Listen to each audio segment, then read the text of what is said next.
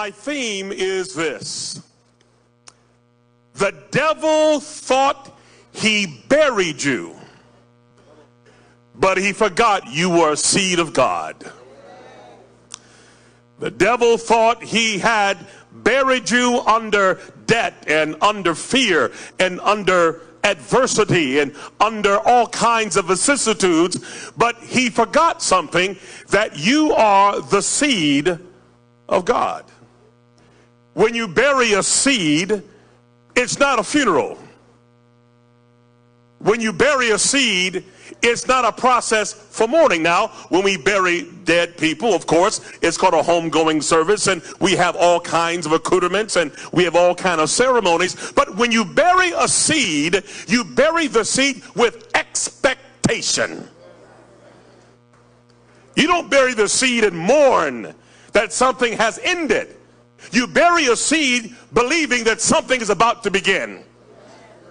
That something that you cannot see is happening underneath the ground that's going to change and feed and provide for everybody in the community. When you bury a seed, tell somebody, I'm a seed.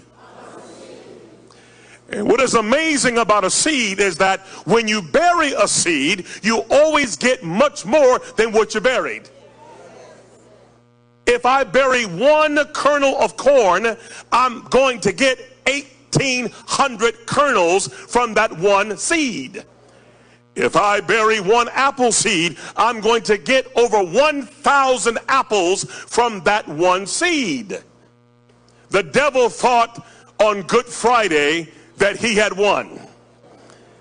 This man called Jesus, the Messiah, Mary's baby, the lily of the valley, God in the flesh, Emmanuel, the bright and morning star. He thought that when Jesus was buried that he had won the battle. He was dancing a jig. He was praising himself. The demons were clapping. The disciples were running. Mary was crying. Everybody thought that they had buried the Messiah. But they forgot he was a seed of God. He was the seed promised from Abraham and David through 1,000 generations. And when you buried the seed of God, what came forth is everybody in this room. We are the fruit of the seed that was buried on Good Friday to become a better Sunday. When the devil tries to bury you and suffocate you and put you under all that dirt, always remind yourself that I'm a seed. And from this burial will come exponential growth. One of my clients, Bill Marriott, who owns the Marriott hotel chain, about 20 years ago was going bankrupt. Meaning that he had built too many hotels too fast. He called his business being a mile wide and an inch deep. That the profit margins were very low, and any catastrophe, any lack of income flow could bring down his entire hotel empire. So he came out to Hawaii. We had a leadership retreat in Maui.